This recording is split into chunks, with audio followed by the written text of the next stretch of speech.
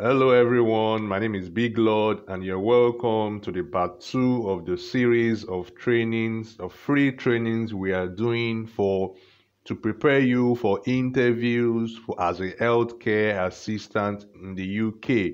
We're going to be having 20 different videos, all informative videos, and for you to be able to get notified when we upload a new video, please subscribe. Click on the subscribe button so that you get notification when we post the videos. Okay, so the topic for today is food hygiene. All right, food hygiene, it's very important that you understand how to handle food, in the healthcare setting. Okay, because as you'll be taking care of your patient, you might be required to feed them in some cases, make their food, prepare their meals, and this will involve you have to be handling their food, you have to prepare their food, so the interviewer wants to check how knowledgeable you are in terms of food handling, in terms of the best practices that is safe for handling food.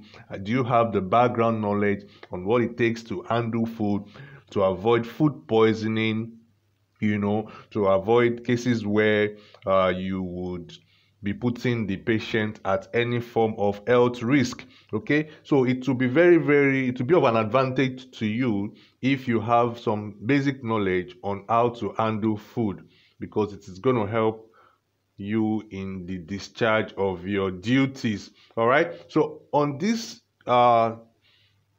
training, in this particular topic, we will be talking about food safety for your patients, and food safety in such ways that will prevent cross contamination, and a whole lot of other things that would help you to deliver your job effectively. So for the purpose of your this training, it is to help you to be able to answer questions that the interviewer might be asking you when it comes to food hygiene.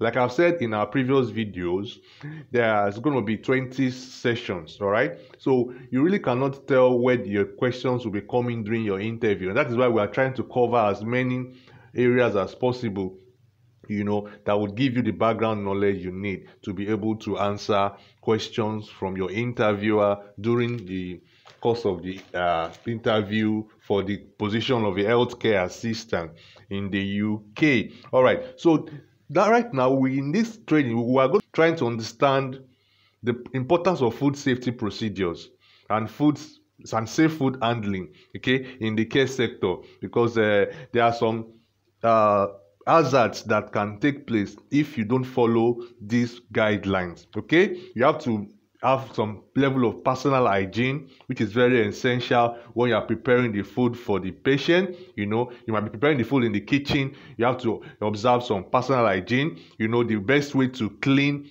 up after yourself, after you are done in the kitchen, the best way to handle and store food in a safe way, the best temperature that is necessary for you to store the food in the refrigerator. These are things we're going to be talking about in this video. So at the end of this video, you should be able to answer questions that might come from the interviewer. Okay, the interviewer might ask you, for example, and tell you where do you store red meat, for example. What position in the fridge. There's a fridge and there are different levels in the freezer, for example. He's asking you, what do you store in the freezer? What do you store in the fridge?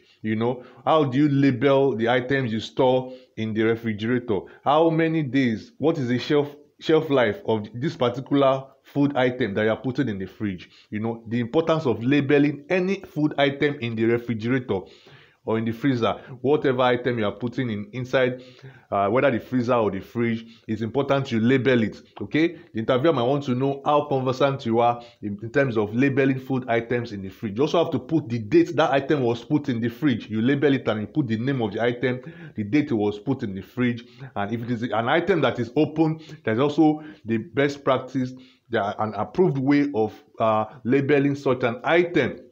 Okay, so in the course of this training, we are going to be training you on how to understand the best practice in terms of keeping good hygiene in the workplace as a healthcare assistant. All right, that is the best way to store dairy products, meat products and poultry products and fish and all that. All right, so all these things we will be learning in the course of this training, so that at the end of the day, when the questions come from an interviewer in an area that has to do with food hygiene, you'll be able to answer. Okay, so in the course of this training also, we're going to be bringing to your knowledge the importance of hygiene in preparation and handling of food.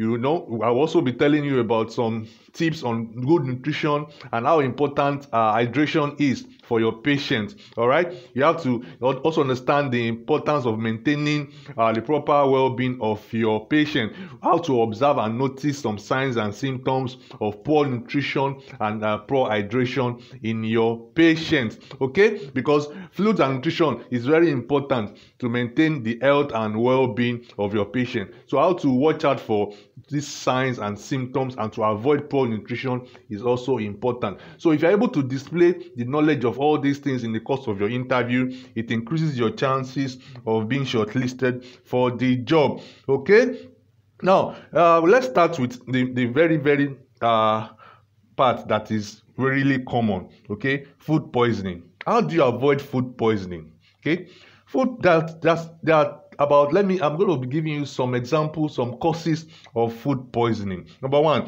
food poisoning can be caused when the food is not properly cooked. Okay, when there's something they call undercooking. When the food is not properly cooked, when it is not properly cooked to the temperature that suits that particular type of food, that can cause food poisoning. Okay, when you use leftovers, that can also cause food poisoning. If the person handling the food is infected, it can also cause food poisoning. When you store a hot food below 60 degrees Celsius, that can also cause food poisoning. That is why if you're going to keep a food hot, keep it as high as 70 degrees and above. If you're going to keep it cool, keep it lower, and make sure it's in the refrigerator and the temperature is at the correct temperature level that suits that particular food. All right. Now, the case of cooked food, it can be contaminated due to maybe being exposed to bacteria.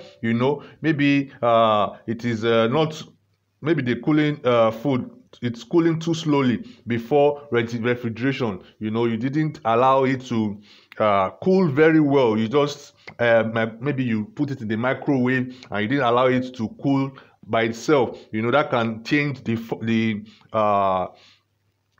taste of the food and not make it palatable. All right, so these are things that you need to know in the course of discharge of your duties.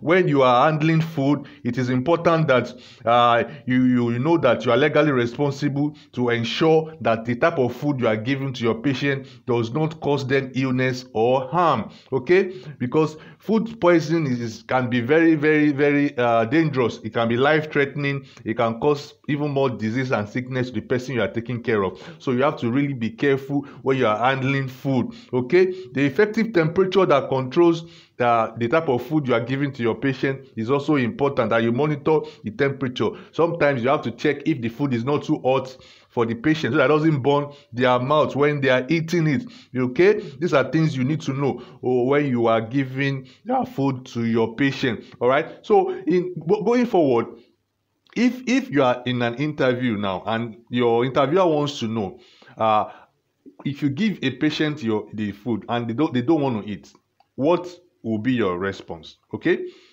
if you present a patient with their breakfast, for example, and they are saying they don't want to eat, now the most important thing is you try to persuade them to eat. And if they still decline, you have to put it down and record it, that you provided them with food and they declined the food. Okay, you have to record it, because it is important that you take note of every action, because if you didn't record it, that means it didn't happen.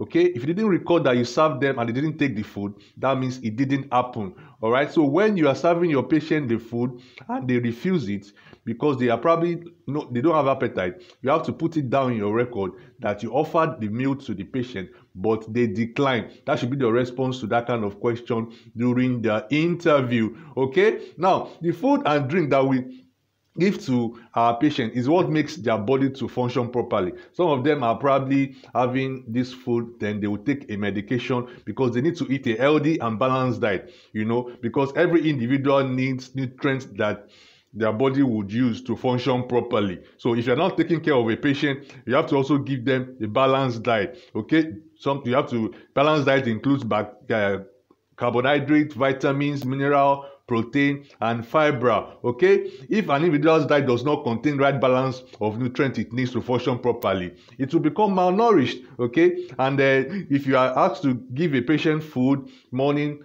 and there's lunch and there's dinner and you're not eating and you're not recording it in your notes and you're not letting your manager know, of course that patient will be malnourished and that could be a serious issue. So you have to record it and notify your manager immediately that your patient is not feeding well. Okay, so these are things that you have to take note when you are taking care of your patient. You have to make sure that you keep records and notify your manager immediately there is malnutrition in sight. Okay, now the importance of good nutrition. Okay, because when you are giving your patients food, they consume this meal and it will help them to recover and it make them feel better. When your patients start feeling better, it even makes your own job easier also. Okay, so when you are confronted with a question that says how do you wash your hands, for example, when you want to how do you prepare to feed your patient? Okay, very important. Before you touch any food item, you must wash your hands in the most appropriate way.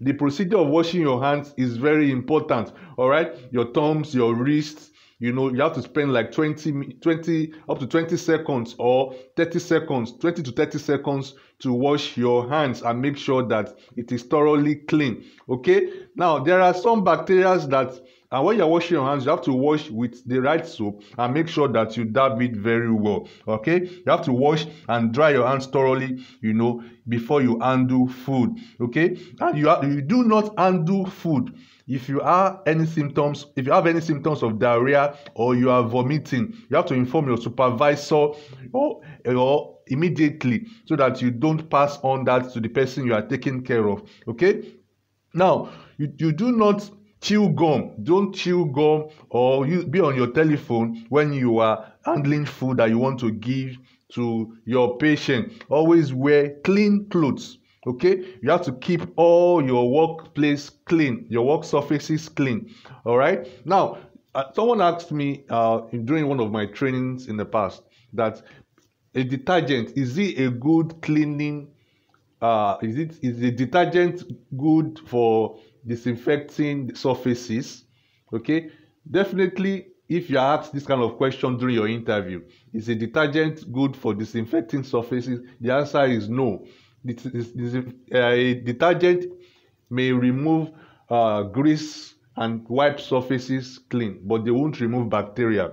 All right, that is not the work of detergent. Is to clean and remove grease and to clean surfaces and not to remove bacteria 100%. All right, so you have to make sure that the bins in the kitchen is covered and protected effectively, and you have to remove every form of contamination that can lead to infestation of pests and all of those things. All right, so that is very important when we are handling food. Okay, and you also have to make sure that you keep away every item that can cause cross contamination. All right, when you are putting the food item in the refrigerator, you have to arrange them in the proper way such that it doesn't cause cross contamination.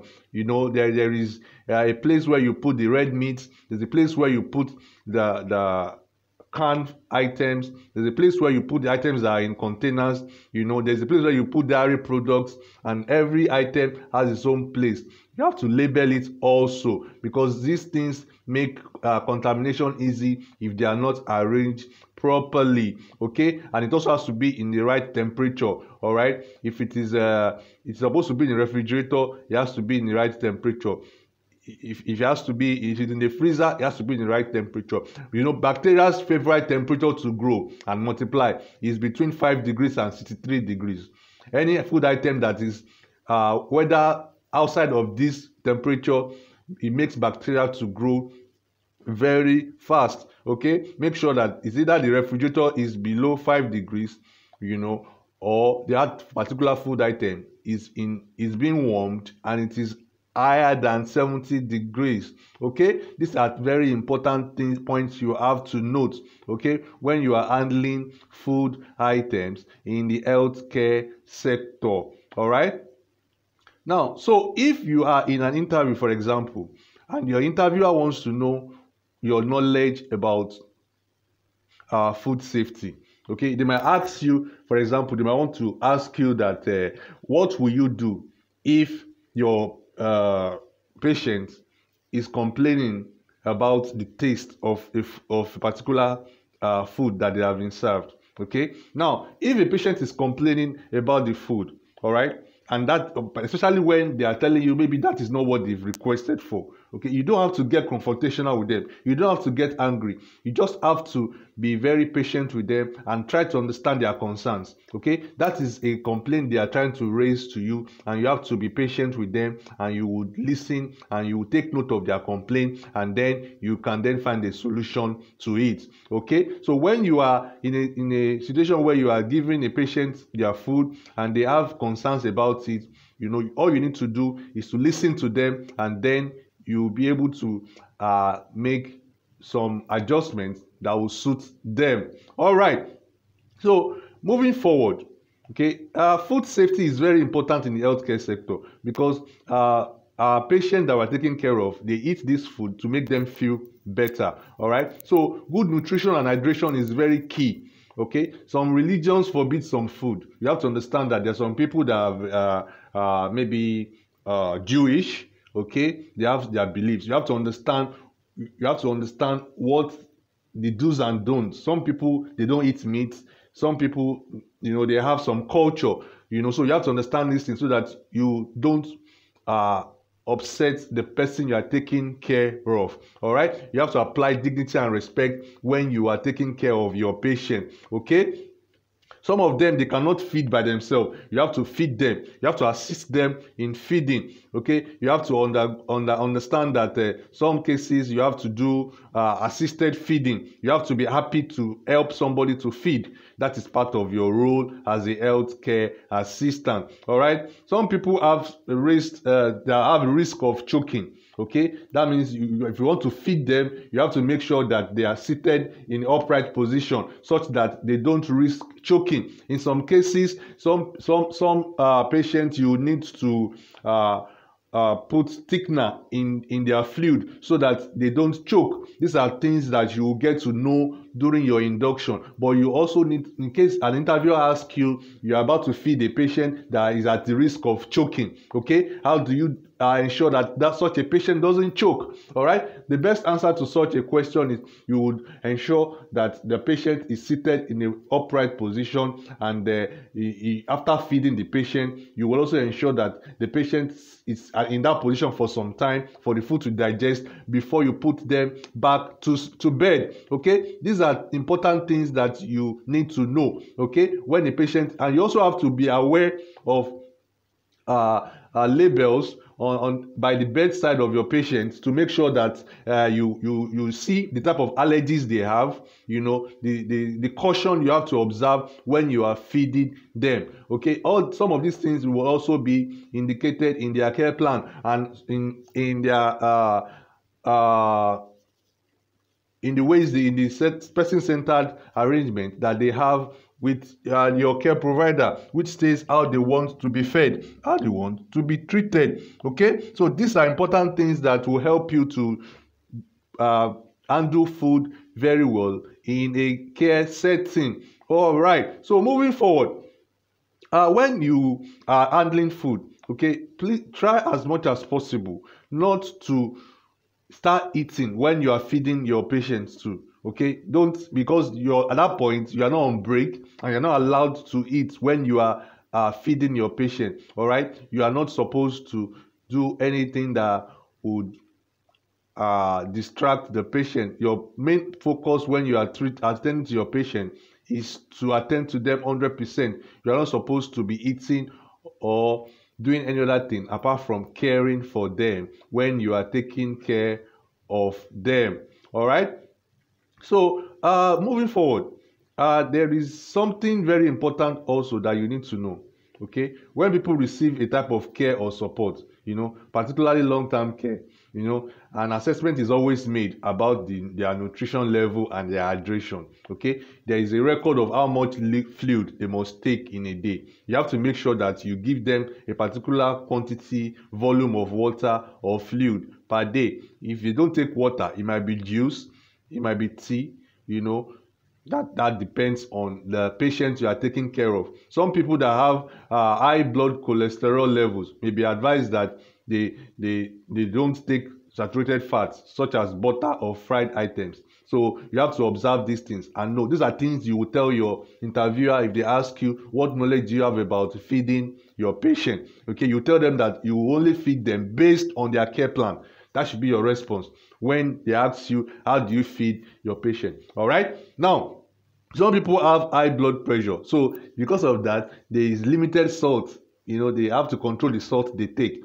Some people are very fat or they are obese, so they limit the sugar and fatty foods that they take. Some people have food allergies. All these things you have to know before you start feeding your patient. All right, so these are very important things that you need to know. All right, now in some care setting they apply technology in feeding your patient. All right, there is maybe a clock or a reminder message, to remind that it is time to give such quantity of fluid, so that it will meet their daily requirements, for that day. All right, so in some cases also you have some cutleries that are designed in a way just to make it easy for the patient to feed by themselves, and in some cases they might be assisted. There's something they call peg feeding.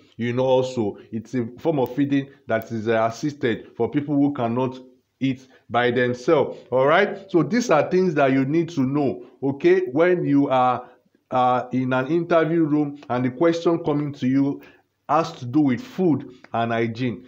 Handling food, making sure that the type of the way you are handling the food is in acceptable and it is in conformity with best practices as a healthcare assistant. All right, because when you handle food in a way that is not acceptable, you risk bringing infection, you risk bringing any contamination to the patient, and you don't want to do that because you put the patient at risk, all right, of infection, and that makes it even more complex. Okay, now food poisoning is an illness caused by eating contaminated food.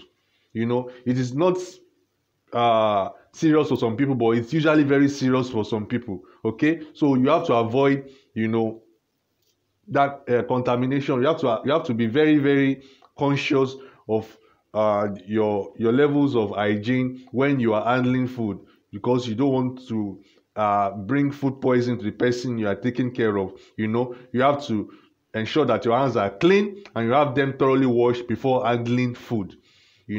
When you are asked that how do you present a food to your client, the first thing to your patient, the first thing you say is wash your hands. Because even before you touch the food, you have to wash your hands. Very, very important response to an interview question. Now, what do you understand by cross-contamination? That can also be a question during an interview. It's very easy. Just respond to your interviewer by saying that, raw and cooked foods. Raw is the food that they have not cooked at all. Raw that is the food that is coming raw, food that is coming from the shop that is still fresh. That is raw.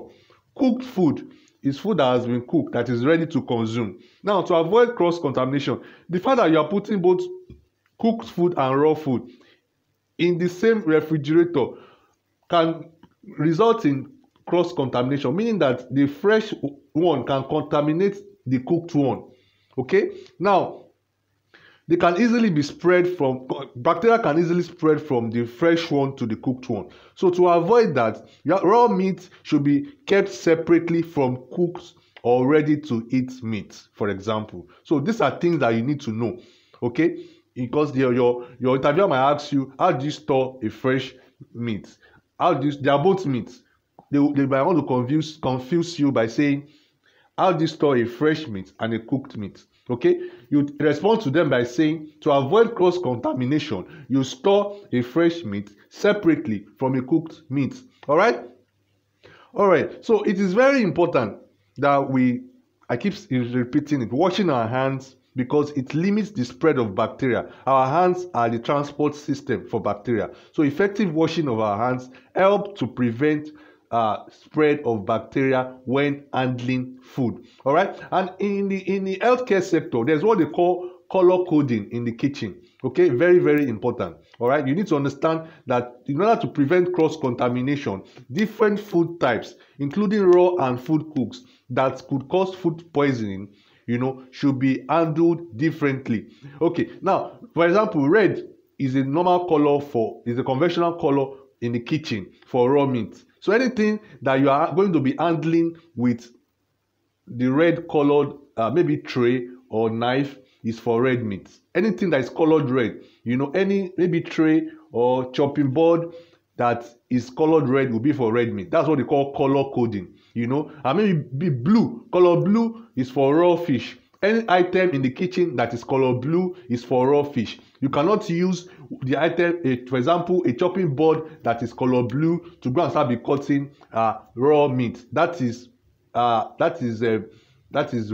and that is not allowed, because that causes contamination. All right. Purple is used for allergic foods. White is used for dairy products, while brown is used for vegetables.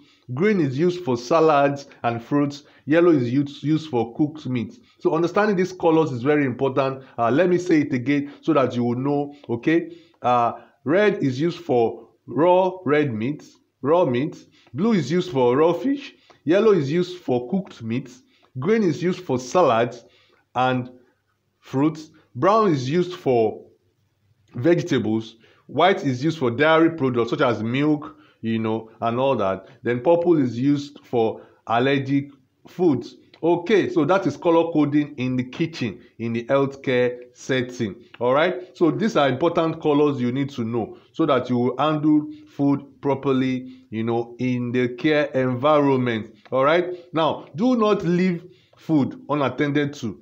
You have to make sure any food that you are not using should be covered or put in the refrigerator. These are very important things you need to know. Now, having prepared the food finish, there is also the important part, which is the cleaning of your space after preparing the food. All right, you have to know that your dish clothes, you have to wash and change all dish clothes. The towels and the oven gloves, you have to wash them regularly. Okay, every kitchen utensils and serving dishes you use, you have to wash them thoroughly. There is always a dishwashing machine, present in every kitchen so that your job is easier. All right, now you have to use the correct cleaning materials, for cleaning the surfaces that you've worked on, just to remove bacteria and debris, okay, so that your environment is clean. All right, now the detergents are for cleaning surfaces, okay, disinfectants are for removing bacteria. All right, so that all of them have different purposes. Okay, make sure that before you use any item that you are not familiar with, you read the manufacturer's guidance and you read the label. Okay, some of them need to be diluted before you use, and you also have to use the correct PPE when you are in the kitchen. All right, to avoid cross contamination. Very important. Use the correct PPE to avoid cross contamination, to avoid the spread of germs. All right. Now, also another important part is the temperature that you need to put some items. For example, the dairy products have their own temperature in the refrigerator. Okay. If you are putting a cooked product, there's an appropriate temperature, and if it is uncooked, there's an appropriate temperature. All these are contained in the policy that is, will be given to you during your induction and on the job training. All these things I'm telling you now is for you to be able to answer interview questions, so that you can show your interviewer that you have some understanding and some knowledge about what you want to start as a healthcare assistant. All right. So moving forward, it is important that we know that when a food item, when a canned food is open, okay, you have to put it in the refrigerator. Okay, if it is unopened, it doesn't need to be in the refrigerator. That means that when a canned item is still covered, it's still in the can, and they have not opened it at all, okay, you don't have to put it in the refrigerator. Okay, it's only when you have opened it that it's at the risk of being exposed to bacteria. That's when you have to put it in the refrigerator. So I hope that with this training, you have been able to understand that good hygiene is essential in a care home. As a healthcare assistant, you have to observe proper and excellent good food hygiene, to reduce the risk and probably eliminate, the risk of contaminated food causing foodborne illness. Okay? Hand hygiene and the correct use of your PPE. PPE is personal protective equipment. That's your apron, your hand gloves, and your face mask. Okay? All these things you must be observed before, during, and after you are presenting food to your patient. Okay, now food that you are preparing, also you must also prepare them based using the correct color coding items. You cannot use the chopping board for fish to cut meat. You cannot use the chopping board for dairy products or the color coding. Every type of food item has its own color coding. Okay, this will ensure the prevention of cross contamination. You also have to understand that bacteria can grow on multiple surfaces within a variety of environment. They can grow on any surface, so you have to adhere to the basic standard, of food handling procedures to prevent bacteria from contaminating the surfaces that you work on. Always make sure you clean with the appropriate cleaning item, so that you will get effective disinfectant results. Okay, you need to disinfect all surfaces to prevent bacteria from spreading in the kitchen. All right, so these are important things you need to know, and when you are asked any question that is based on food handling, you should be able to respond. Having a thorough understanding of this topic will help you to answer questions that come from your interviewers during your job interview. Okay, so at the end of this session, I believe you have been able to understand the basic principles, to be able to answer questions that might come for you during your interview for the position of a healthcare assistant. This is part 2, and this is a topic we have named handling food in the healthcare sector. How to handle food in the healthcare sector as a healthcare assistant. We are still going to be having other sessions that will take care of some other topics, because you are not sure where your interviewer will be asking your question, but you need to know basic knowledge. You have to have basic knowledge of procedures on how to handle food items, and all of that. Okay, thank you for watching this training, and you watch out for our next session that will be talking more on other topics that a healthcare assistant needs to know so that they can perform well during their interview for the position of a healthcare assistant. Please subscribe to this channel and share, and you will get notification when we will have more videos that will be coming up very, very soon. Thank you for watching, and God bless you.